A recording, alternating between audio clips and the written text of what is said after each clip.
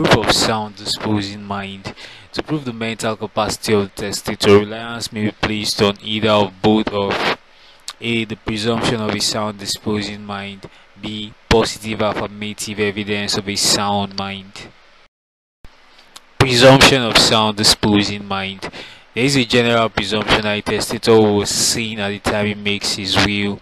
The presumption of sound mind is based on the view that where a will appears ex facie rational and logical, it will be presumed to be so.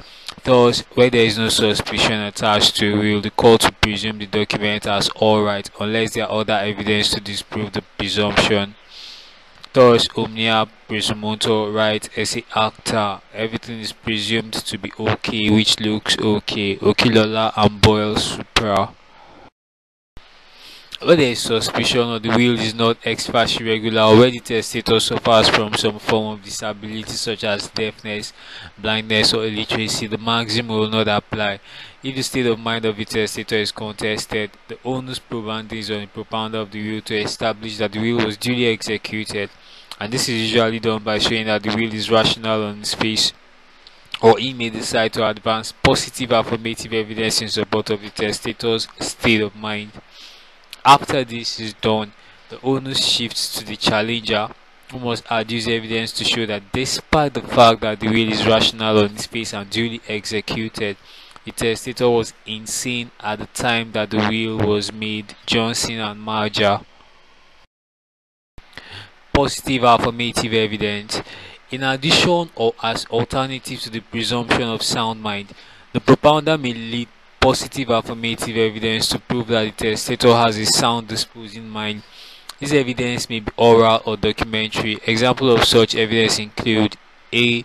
Evidence that the will was written by the testator or that the instructions were written by him, which could be handwritten or made by the testator in any form. B. Evidence of attesting witnesses, which should of course be corroborated. C. Medical evidence by doctors who have examined the testator. D. Evidence of the conduct of the testator before and after the making of the will. E. Evidence of general habits and course of life of the testator. In Adebajo and Adebajo, the court relied on the evidence of the general habits and course of life of the testator to hold that the testator had the requisite testamentary capacity. Vitiating factors. The factors which may vitiate the validity of a will includes the following: A. Delusion. B. Undue influence. C. Fraud. D. Mistake. E. Suspicious circumstances. Delusion. This is a belief which no rational person can hold, but it forms part of the reasoning of the testator. He cannot eradicate it from his mind, and it is capable of influencing the provision of his will. Delusion can be further subdivided into delusion of the grandeur, a conception of a disordered mind which imagines facts to exist of which there is no evidence, e.g., Barack Obama was at my house today and Michelle Obama is my secretary. It is presenting oneself to appear more than who the person is. Delusion of the mentally ill, a mental disease or infirmity.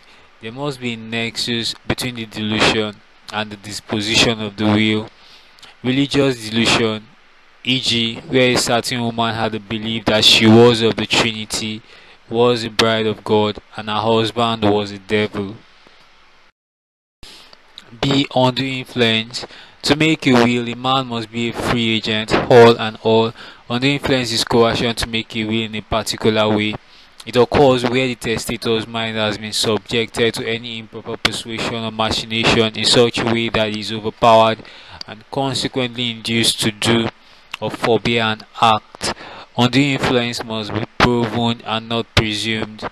Very important, undue influence should be differentiated from persuasion. Persuasion appeals to the affection or ties of kindred, to a sentiment or gratitude for past services or pity, e.g., where a man deprives his wives of benefits and gives generously to his mistress. Johnson and Marger supra. C. Fraud.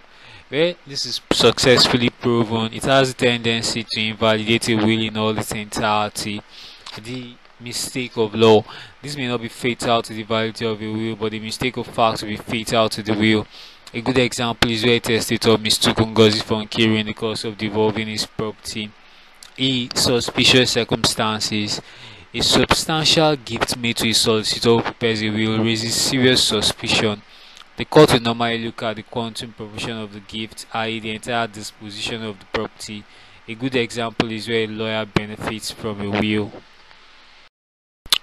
Requirements of a valid will. 1. It must be in writing. Section 9 of the Wills Act. There is no particular form of writing the will. It may be typed, printed, handwritten, or a combination of all of these. It is also not compulsory that the language with which a will should be written should be English language. In the case of Whiting and Turner, the court has held that a will that is written in French language is valid. 2. A will must be signed by the testator. The signature may be an initial, a cross, or rubber stamp. The signature must be what the testator intends it to be, and it must be complete. For the purpose of a will, signature does not include sealing. Ellis and Smith. However, in the case of goods of Emerson, sealing coupled with initials on the seal was held as signing. In the estate of Randall, the court held that a thumb impression is acceptable as a signature.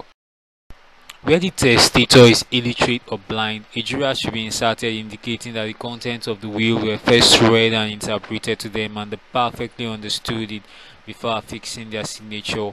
The testator may also acknowledge the signature in the presence of two witnesses. In this case, he would have signed the will when no one was present and thereafter acknowledges to have made the signature in the presence of witnesses. Very important. The testator may authorize another person in his presence and by his direction to sign the will on his behalf with the intention of giving effect to the writing on the will as his own signature. Under the Wills Act of 1837, a will must be signed at the foot or at the end of the will. Any will that does not comply with this requirement will be held to be invalid. Section 9 of the Wills Act. This position has thus been ameliorated and amended by Section 1 of the Wills Amendment Act of 1852. It provides that the testator may sign at any other place on the will so long as it is apparent that he intended to give effect to the will by appending his signature on it. In the goods of Osborne, probate was granted a will in which the signature was made at the side of the margin. Very important. In all cases, the testator must sign before the witnesses sign, and in order to avoid fraud, any disposition or direction which is underneath or follows the testator's signature is void. 3. Attestation by the witnesses. The signature of the testator must be made or acknowledged by him in the presence of at least two witnesses who must both be present at the same time. Words are not necessary for attestation. Izeyamu and Alongi, 2007. All Federation Weekly Law Report, Part 371, page 1570. The witnesses must be present at the same time, though they may not be present when each of them is signing. The presence of witnesses here is physical and simultaneous. When the testator signs or acknowledges his signature, a witness must sign in his own hand and cannot direct another person to sign on his behalf as a witness. Witnesses as beneficiaries of a will. 1. A person attesting a will cannot benefit under the will. Any gift made to such a person will be utterly null and void. 2. The disqualification of gifts to beneficiary witness extends to the spouse of such witness, i.e., the spouse of a witness to a will cannot take benefit under the will. A benefiting witness is only disqualified from taking the gift made under the will, but is a competent witness to testify on the facts of due execution of the will. Where the will is still duly executed, if the signature of the beneficiary witness is disregarded, the witness cannot benefit from the gift made in the will. A perfect example is where there are two witnesses and one benefits from the will. Exceptions. A. Wills that do not require witnesses, e.g. soldiers in active military service. B. Where a beneficiary names a witness after executing the will. C. Where the gift in the will is confirmed by another will or codicil which is not attested to by the beneficiary.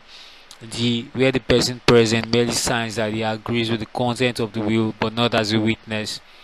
E. Where the gifts are given to persons in their capacity as trustees and not beneficiaries. Capacity of a blind person to make a will. A blind person can make a will, but it must be shown that the will was read over to him and he understands the content before affixing his hands to it. A special attestation clause must be inserted to the will as evidence of having read the will to him. It is called blind person's jurat. A blind person cannot attest a will because his disability makes it impossible for him to see the signature of the testator and the whole act of signing the document. Ethical issues. 1. Counsel should ensure that he represents his client within the bounds of the law and should make sure that he does not contravene the law. Rule 15 of the Rules of Professional Conduct. 2. A lawyer should ensure that he does not collude with a beneficiary to alter or destroy a will. 3. Duty not to take undue benefit from a client's property. Rule 23 of the Rules of Professional Conduct. 4. Where a lawyer is a beneficiary under a will, he should advise the testator to engage the services of another lawyer to draft the will. 5. The lawyer also has a duty not to charge exorbitant fees. Rule 48 of the Rules of Professional Conduct. 6. The lawyer has a duty to take instructions in writing. 7. A lawyer owes the client a duty of confidentiality. Rule 19 of the Rules of Professional Conduct. 9. He owes the client a duty to disclose any conflict of interest. Rule 17 of the Rules of Professional Conduct. 10. The lawyer has a duty not to take instructions in a client's house except in special circumstances. Rule 22 of the Rules of Professional Conduct. 11. He should advise his client on who can be his executor. 12. It is only the duty of a lawyer to ensure that all the beneficiaries are catered for. 13. It is also the duty of the lawyer to advise the client on the fact that a beneficiary should not be a witness during the execution of the will. There are two terms with which gifts under a will are associated. They are 1. Legacies. 2. Devices. Legacies refer to movable and personal gifts. Perfect examples are money and choices in action. The beneficiary of such gifts is referred to as the legatee. Devices, on the other hand, refers to gifts of immovable or interest in land. The beneficiary of such property is referred to as the devicee. However, legacy is now used to refer to both movable and immovable gifts. Gifts may be specific, general, demonstrative, pecuniary, or residuary. Quick glance note is powered by Rollums and Luxury, your choice real estate agency in Lagos, Nigeria. Address is number 7 Tower Conic Close of Idemai Crescent, Igbefon, Lekki, Lagos, Nigeria. Tell WhatsApp 081-427-5425, 091-526-91367. And send your emails to rollamsandluxury@gmail.com, Instagram rollamsandluxury, Facebook rollamsandluxury. You can call them for all your real estate questions. For sponsorship and advert placements, please contact 091-259-21620 or send an email to resistandpartners.chambers@gmail.com.